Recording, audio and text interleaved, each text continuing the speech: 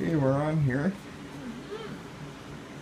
These here are our seeds from the squashes. Mm-hmm. We just processed and canned, you know. Right, yeah. So what I like to do is I take the seeds out and I keep them. Right. And I dry them on a big plate with some paper towels. Yeah.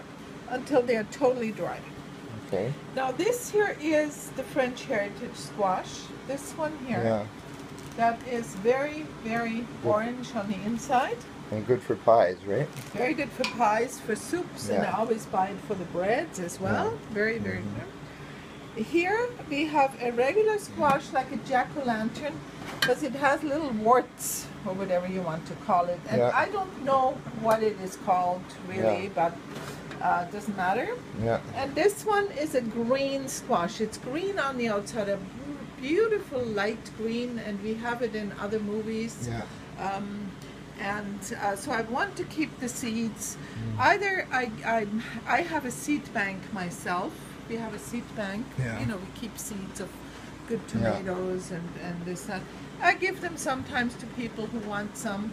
Yeah. As soon as they're dry, I put them into paper bags. Right. Don't put them into plastic because they start to go moldy, and dry them, you know, maybe even put a couple of holes in it, and then just staple them closed. So this is the green squash with orange flesh. Yeah.